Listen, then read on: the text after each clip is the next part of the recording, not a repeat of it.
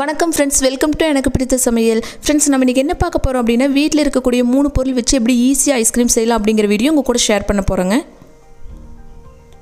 Ice cream செய்கிறதுக்கு 1/2 litre பால் எடுத்துருக்கேங்க. 1/2 litre பால் இந்த மாதிரி அடிகனமான பாத்திரத்தில் சேர்த்து நல்லா காய வச்சிடலாம். பால் மீடியம் ஃப்ளேமில் நல்லா காயிட்டுங்க. அதுக்குள்ளே 2 ஸ்பூன் கோதுமை மாவு எடுத்திருக்கேன். இந்த ஸ்பூனில் 2 ஸ்பூன் எடுத்துருக்கேங்க. அதில் 3/4 டம்ளர் பாலை கொஞ்சம் கொஞ்சமாக சேர்த்து இந்த மாதிரி நல்லா மிக்ஸ் பண்ணிக்கலாம். கட்டி இல்லாமல் நல்லா கரைச்சி எடுத்துக்கலாம். கொஞ்சம் கொஞ்சமாக சேர்த்து கரைச்சிக்கலாங்க. இப்போ 1 லிட்டர் பால் எடுத்தோம் அப்படின்னா 4 ஸ்பூன் சேர்த்துக்கலாங்க. நான் 1/2 லிட்டர் பாலுக்கு 2 ஸ்பூன் கோதுமை மாவு சேர்த்து இந்த மாதிரி நல்லா கரைச்சி எடுத்துக்கிறேன். பாருங்கள், இந்த மாதிரி நல்லா மிக்ஸ் பண்ணி எடுத்துக்கலாம்.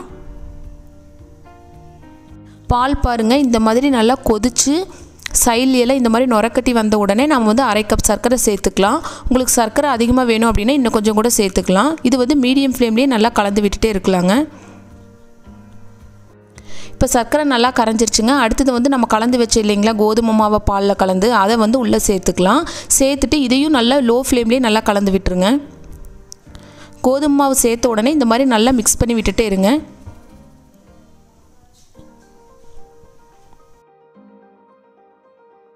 லோ ஃப்ளேம்லேயே இந்த மாதிரி 1 நிமிஷம் நல்லா கலந்து விட்டுட்டே இருக்கலாங்க. நல்லா வாசனையாக இருக்கிறதுக்காக நான் ஏலக்காயை பவுடர் பண்ணி உள்ளே சேர்த்துருக்கேன். இதுக்கு பதிலாக நீங்கள் வெனிலா எசன்ஸ் இருந்தால் கூட சேர்த்துக்கலாம். இது லைட்டாக இந்த மாதிரி மிக்ஸ் பண்ணி விட்டு ஸ்டவ் ஆஃப் பண்ணிடலாங்க. ரொம்ப நேரம் விட்டோம் அப்படின்னா ரொம்ப கெட்டியாயிரும். இப்போ இது நல்லா ஆறுனதுக்கப்புறம் ஒரு மிக்ஸி ஜாருக்கு மாற்றிக்கலாம். இங்கே பாருங்கள், இந்த பதத்தில் இருக்கணும். இது இப்போ நல்லா அரைச்சி எடுத்துக்கலாம். இப்போ அரைச்சி எடுத்தாச்சு. இது ஒரு டிஃபன் பாக்ஸ்க்கு மாற்றிடலாம். கொஞ்சம் டைட்டான டிஃபன் பாக்ஸ் எடுத்துக்கோங்க. இப்போ இதை க்ளோஸ் பண்ணி நான் ஃப்ரீசரில் வைக்க போகிறேன்.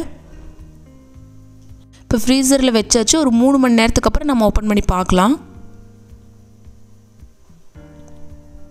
இப்போ 3 மணி நேரத்துக்கு அப்புறம் எடுத்தோம் அப்படின்னா ஐஸ்கிரீம் இந்த மாதிரி இருக்குங்க. இது மறுபடியும் நம்ம மிக்ஸி ஜாருக்கு மாற்றிக்கலாம்.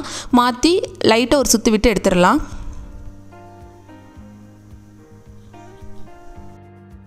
இப்போ செகண்ட் டைம் நம்ம ஒரு சுற்றி விட்டு எடுத்தாச்சுங்க. இது மறுபடியும் நம்ம ஃபஸ்ட் எடுத்து இல்லைங்களா, அதே டிஃபன் பாக்ஸ்லேயே சேர்த்துக்கலாம்.